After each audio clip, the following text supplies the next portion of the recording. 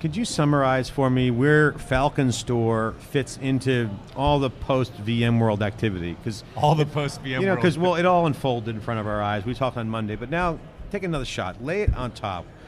Point to the key proof points that say, hey, you know, the FalconStor, you know, our focus is relevant, and why people should care. And I can be self-serving, right? Yeah, be it's self-serving. It's a FalconStor conversation. I mean, people want to know. Yeah, help people understand. I think how you're going to deploy those assets. FalconStor's position on this is that when you're working with IBM, you're working with VMware, you're working with Microsoft, you know, they have an agenda, they have value to bring to the table, and they want to sell you solutions. Obviously, we want to do the same. But our focus is on the protection and the preservation and the integrity of your data.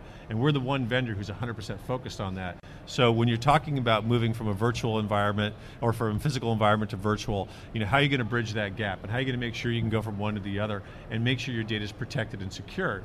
So everything we do is around that conversation where it's got to be available. If it's not available, it does no good, right? Yeah. I've got to be able to manage it cost effectively. You know, that's what vCloud Director is about, right? How it's going to be the operating system for the internet. I mean, is it possibly going to be that? And it's a really exciting thing, but what does it come down to? Management, management, management. That's where, you know, the rubber meets the road. That's what they're focused on. We want to be the management player on the storage and the data protection side. So we got to do the management piece. And you have to be able to protect data based on what you can afford to pay for and what you can afford not to lose, right? So if you can have fault-tolerant systems that are always up, that's great. And if you can pay for it, that's great. In a financial transaction environment, you're going to do that. But if you want data that's 10 minutes away or an hour away, you can do that too, because every time you go down, it becomes less expensive. You have to have a solution that provides that solution. Yeah, right? So you've got shorter RPO requirements. We've been hearing that a lot this week. RPO right? came up a lot. You know, the concept of a backup window, yeah, it's an endangered species. That's There's arcane, no thing as right? a backup window anymore, right? And you can't move all the data. You know, it used to be a backup window was how much data can you move in a 24-hour period of time? Well, there's so much data you can't do it. So now we have to back up continuously all the time. We have to replicate, snapshot, do it all the time.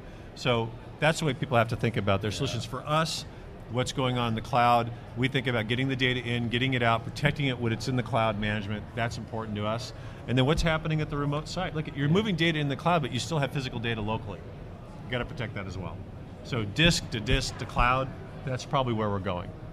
Yeah, disk-based backup is another big theme, right? We're seeing that disk-to-disk is taking over, right? Right. We've seen that now for a number of years. But I liked the notion that we were talking about before of Apple Time Machine for the data center. I mean, I think that's the model that the industry really has to get to. Right, and that's a direction where we're going, and actually we do that. One of our customers says they no longer do backup, they pre-stage potential recovery points.